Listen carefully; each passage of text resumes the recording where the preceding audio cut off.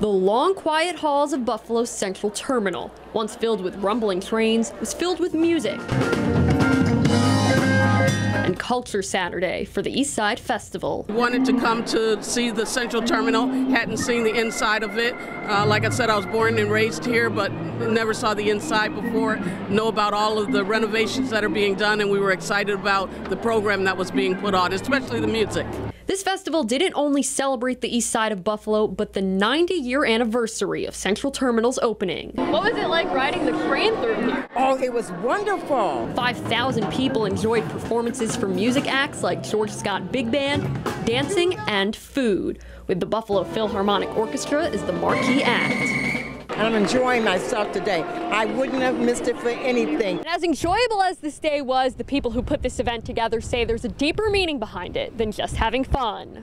This is an opportunity for us to showcase the best of Buffalo, the amazing cultures, the amazing ethnicities, the amazing diversity that makes Buffalo so special. It's the reason why the co-chairs of both BPO's Diversity Council and the East Side Festival put this all together. The East Side community is blessed with so many different cultural institutions in here, so it was just a blessing to see, you know, the Polish community, the German community, and the African American community come together and celebrate together. Celebration organizers say they hope to do again next year. In Buffalo, Gilad Malamed, 7 Eyewitness News. What a party. Coming up next on 7 Eyewitness News at 11, get your appetites ready because it is time for the Taste of Buffalo. And it's an event that caters to people who love both beer and their furry four-legged friends. Stay right here. You're watching 7 Eyewitness News at 11. Do you have a tip for the 7 Eyewitness News I-Team? Call the I-Team tip line at 840-7750 or email iteam@wkbw.com. You're watching 7 Eyewitness News with Jeff Rusak and 7 First Alert meteorologist Michelle McLeod.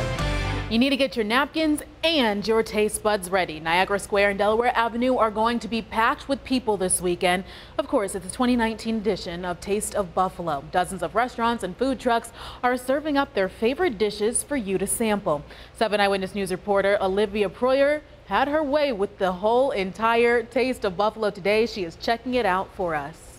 Thank you. Thanks a lot. Welcome to the Taste of Buffalo.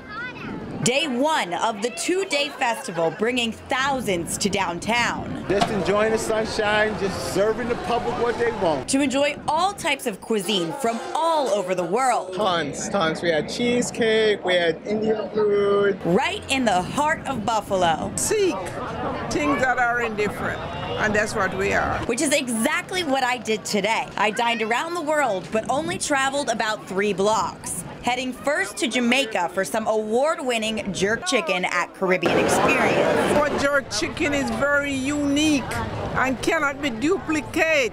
Next to Schnitzel and Company for some German dishes. The homemade pretzels flying off the grill. Thank you very much. You're welcome. From Europe to Asia, specifically southern Thailand, there's delicious pad thai at Taste of Siam. Recipes is about 8 generation. Everything is made from scratch. Just like you see here, we cook on site. Then to India Gate for juicy tandoori chicken, or a few steps over to Niagara Cafe to snag some Puerto Rican Spanish food. Tostones, sweet plantain, maduros. Everybody want the recipe. They don't want the recipe. Then Italian food, pasta visual and penne alla vodka at Carmine's. Because we're the best in town. I mean, it's that simple. I mean, you can try the rest, but you gotta come try the best. And of course, you can always find your Buffalo